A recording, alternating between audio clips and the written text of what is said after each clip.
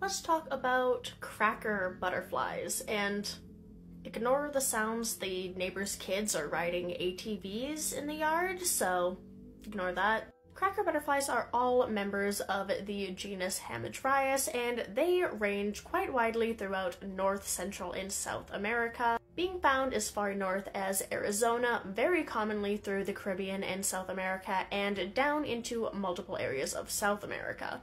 There's also many different types of species of cracker butterflies, including the blue cracker, the turquoise cracker, the gray cracker, the starry night cracker. There's a whole lot of them. Now, cracker butterflies don't really pollinate like true butterflies. They do occasionally visit flowers, but they feed on largely rotting fruit, with a very small portion of nectar making up their diet. What they're most well known for and how they get their name is the very loud cracking sound that the males make with their wings. They do that by clacking their wings together, which makes sort of a mini sonic boom that translate as the cracking sound. As far as I'm aware, it's only the males that have been observed to do this, so it is thought that that's likely a mating strategy, either to attract female butterflies or ward off other rival male butterflies.